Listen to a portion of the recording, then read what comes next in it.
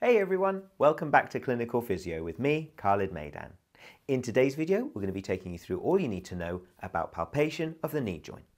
Now, when we're palpating, we're feeling for key things such as swelling, laxity and tone, but perhaps most importantly is pain, as this may tell us the most about our patient's condition.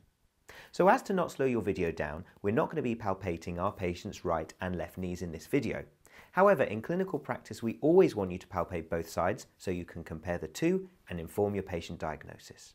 So with that in mind, let's get into our main video. Let's get clinical. So we're going to complete our palpation of the knee in an anterior and a posterior view. And we're going to start in an anterior view with our patient in a supine or long sitting position on the plinth with their knee extended. So the first thing to do is to palpate around the joint for swelling. So we'll be on the medial side, around the superior aspect of the patella, round to the lateral side, and we can just gently palpate around the knee joint line. When patients have excess fluid at the knee, it will try to disperse from the joint line to surrounding areas. For example, it's commonplace to find swelling superior to the patella. So, as we said, we can palpate this specifically on the patient's affected side and compare it to the other side. We can even measure the circumference around this part of the patient's leg, so we have an objective marker for our swelling. And other common areas of swelling, as we said, are just either side of the patella or slightly distal to the joint line here. From here, we're going to palpate the patella itself. We can start by gently gliding the patella from the medial to lateral sides, just from right to left like so, and we can compare that to the other side. And we're looking to see if the patella mobilizes easily within the joint on both sides, or for signs that may show an issue with patella maltracking, for example, if there is pain or stiffness or clicking when you mobilize the patella towards the medial or lateral sides around the femoral groove. Any of these signs can give you more evidence to suspect a patella maltracking problem. Also consider if your patient has a history of patellar dislocations. They may present with excessive movement of the patella in either a medial or lateral direction. We can also use Clark's test to look for signs of patellofemoral pain syndrome. Here, the therapist places the web of their hand on the superior aspect of the patella and applies gentle downward pressure.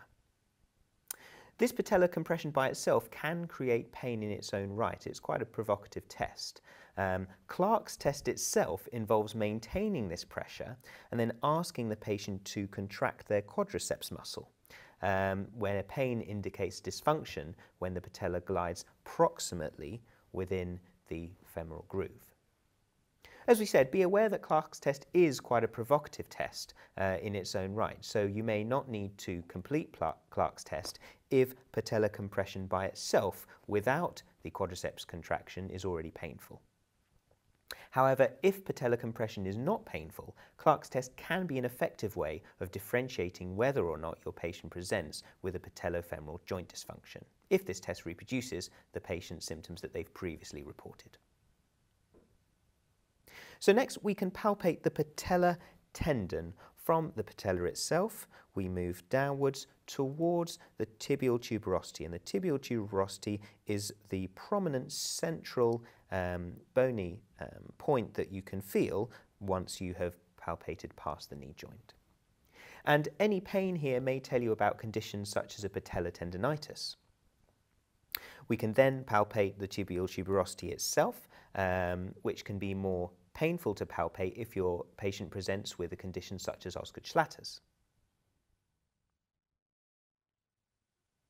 Finally, in this view, we can bring the patient's knee into a 90-degree flex position, as this will open up the joint line a little bit more.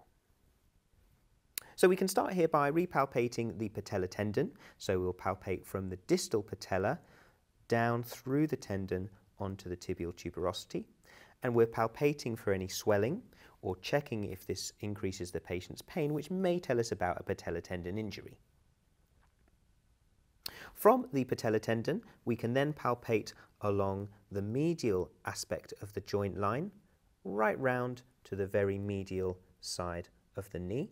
And from here we're palpating the anterior horn of the medial meniscus and round towards the medial joint line. And then we can do the same on the lateral side, palpating from the patellar tendon around the anterolateral part of the joint line and round towards the lateral aspect of the knee. Again, one of the main structures that we're palpating is the lateral meniscus from the anterior horn round to the lateral side.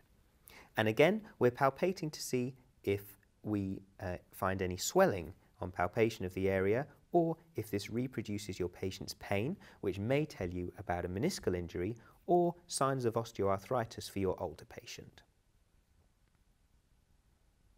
From there, we can follow the joint line round to the medial side, right round to the medial side, where we can palpate the medial collateral ligament, which originates at the medial femoral epicondyle here. And then we can palpate through the joint line where the medial collateral ligament runs onto the medial tibial condyle and the proximal shaft of the tibia. We can then come over to the lateral side where we palpate the lateral collateral ligament, which is shorter than the medial collateral ligament, and it originates from the lateral femoral epicondyle here. And then we move our thumb through the joint line and onto the head of the fibula, the lateral aspect of the head of the fibula. A point of interest for each of these regions is that when you're palpating the medial collateral ligament, you really have to make sure you're on the very medial aspect of the joint line. Sometimes we'll find people palpate the anteromedial aspect of the joint line, but this isn't actually where the ligament is. It's right on the medial side. And similarly for the lateral collateral ligament, you have to be right on the lateral part of the knee rather than the anterolateral aspect of the knee. And there's also an additional ligament on the lateral side that is not commonly referred to in textbooks, which is the anterolateral ligament. And this originates also from the lateral femoral condyle, but rather than inserting onto the fibula head like the lateral collateral ligament does, it inserts onto the lateral tibial condyle. And so when we're palpating either the medial or lateral ligaments, we're looking to see if this reproduces the patient's pain, or we're palpating for any swelling, which may tell us about a soft tissue injury to either of those ligaments. Also to palpate here is the Pes Anserine region. And there are three muscles whose tendons insert into the anteromedial surface of the tibia in line with the tibial tuberosity. And these three muscles are the sartorius muscle, the gracilis muscle, and the semitendinosus muscle. Underneath those three tendons lies the Pes Anserine bursa, inflammation of which is called Pes Anserine bursitis, which can occur due to things like overuse of the hamstring muscle, particularly the semitendinosus muscle, or when you have a patient who presents with a genuvalgus posture. So we palpate this region in particular to check if this recreates the patient's pain, or we palpate to see if there is swelling present, which may give us an indication of the Pes Anserine bursitis. So now we have our patient lying in a prone position so that we can palpate structures on the posterior aspect of the knee in a posterior view. And there are a couple of different structures that we are palpating here. First are the hamstring tendons. The hamstring tendon of semitendinosus inserts into the Pes Anserine region on the anteromedial aspect of the knee, as we saw in the anterior view. So the tendons that we're palpating here is that of semimembranosus, which inserts into the posterior aspect of the medial tibial condyle, and the tendons of the biceps femoris muscle, which insert onto the head of the fibula here, and also onto the lateral tibial condyle here. And we palpate these regions to assess for local inflammation with signs such as swelling or pain on palpation, which may implicate these tendons in your patient's condition. A point of interest, if you're finding it difficult to find these tendons but when you palpate with your patient's knee extended, you can bring their knee into an approximately 70-degree flex position and ask them to resist your isometric pressure.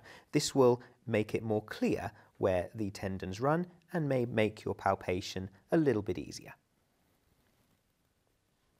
Next, we can palpate the originating tendons of the gastrocnemius. The gastrocnemius has a medial head and a lateral head. The medial head inserts onto the posterior aspect of the medial femoral condyle, and the lateral head inserts onto the posterior aspect of the lateral femoral condyle.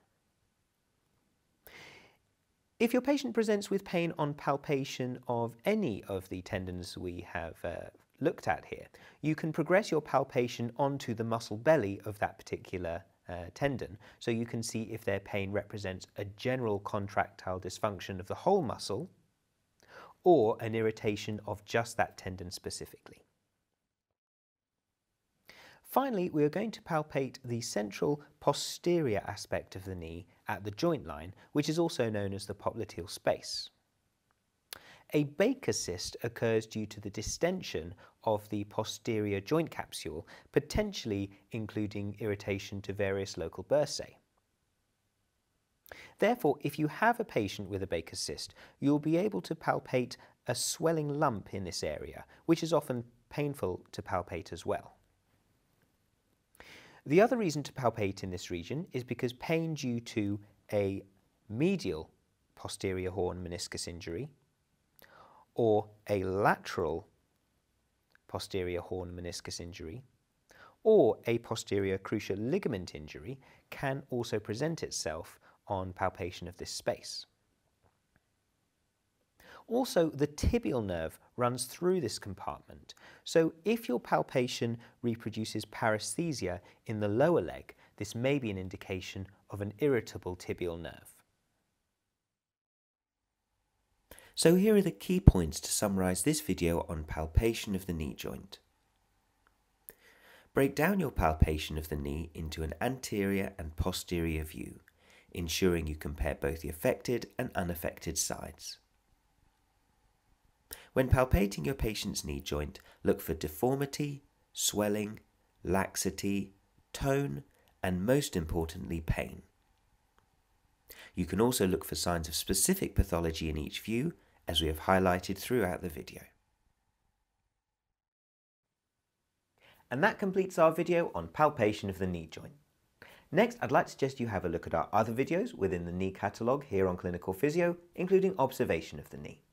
Thank you as always for watching. We'll see you again soon, right here on Clinical Physio.